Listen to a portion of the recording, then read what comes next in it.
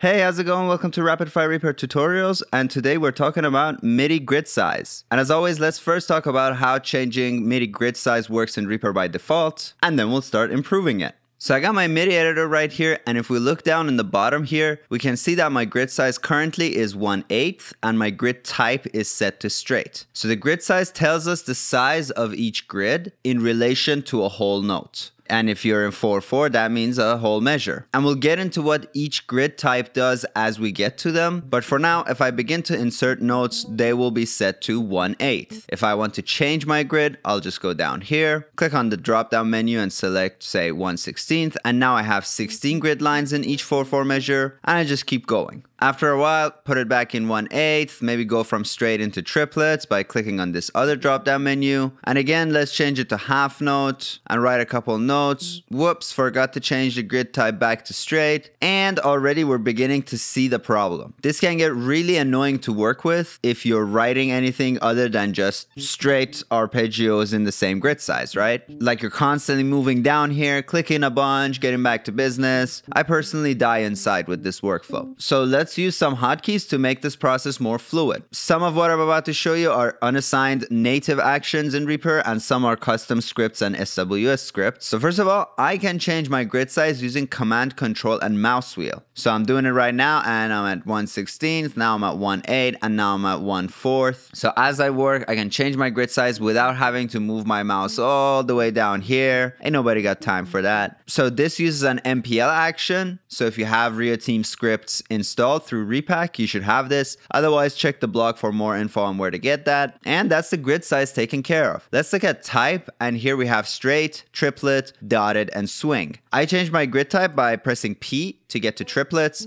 and hit P again, and I'm back in straight. And it doesn't matter what my grid size is. Whatever my grid size is, hitting P will toggle triplet grid, which means my grid size is now 2/3 of the value shown in the grid size. For example, 1/8 triplet is the same as a grid size of 1/12. If this sounds like gibberish, I'll get deeper into the grid types in the blog post for this episode. I'll give you more examples. So P to get into triplet and P again to go back. For swing, I can hit O to get into swing mode, and I can put in some swing notes. And also when we're in swing mode, we also get this extra slider down here, and this is our swing amount. So swing basically means your size is the same as a straight grid, but every other grid line is shifted slightly to be earlier or later than it normally is, which gives your overall rhythm and groove a bit of a wobble, a bit of an unevenness, and all that jazz. Yes, pun intended. So at 0%, this is exactly like a straight grid, but I can add a positive or negative swing strength to this to make every grid fall slightly later or earlier than where the straight grid would normally fall. So again, hit O to get back to straight, but let's hit O again to get back to swing. And again, if we want to adjust the swing amount, and this is something I do on the fly, which gives my groove some extra kind of wobble, puts an extra swing on my swing, if you will. And I can do this by holding all 4 modifiers and moving the mouse wheel. This one is a native action, grid, adjust swing strength, MIDI CC mouse wheel. So this can be the mouse wheel or a knob or fader on your MIDI controller if you wish. And then while we're here, to toggle my grid type between triplet and swing and straight, I use these actions called SWS/NF, toggle triplet grid and swing grid. You may have noticed that I don't have one for my dotted grid type, and the dotted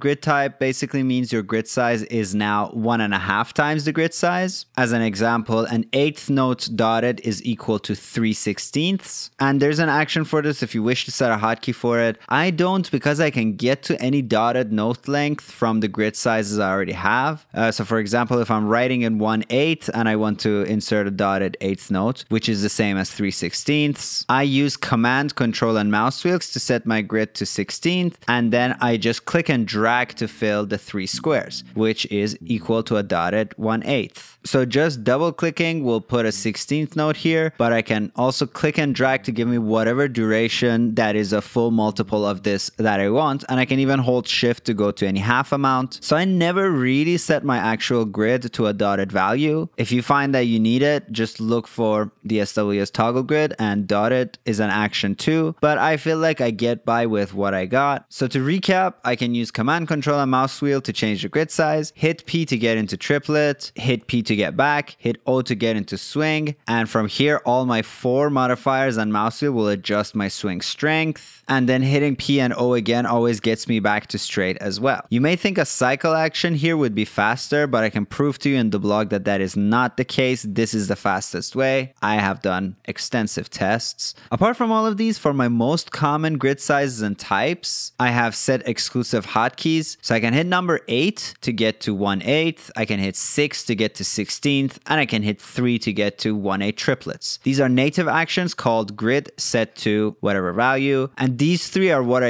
use. They're my most commonly used grid types, but if you have others you use, you can set hotkeys for those. Some people may choose to add all these actions to their toolbar, but for me that's a bit too much, since again I hang out in these 3 main grid types mostly, and if I need to change, I have my mouse wheel actions and all that, so this works fine for me, but as always, you do you. Finally, I just want to mention that you can manually type in any grid size in this window. So if I want, for example, quintuplets, I can set my grid size to 1/20th. So that'll mean there are now 20 grid lines in every 4/4 measure, or 5 in each quarter. Set it to 1/28 for septuplets, and so on. And the cool thing with the MPL action for mouse wheel is also that you can still keep using it even for these weirder values. So with my grid size set to 120, I can still use my mouse wheel to get to 110 or 1/5, which is like half note quintuplets. You can even input values that may musically make not much sense. So for example, you can get into 5/8 grid size, and this may seem useless, but I can actually think of a musical use for these. So for example, I can click here to input notes. So now our grid is uneven, so the second note will be 3/8 if I click and drag. And then once I wrote a few bars like this, I can hit 8 to set my grid back to 1/8, and then I hit a hotkey and shabloinks, it's 1/8 now.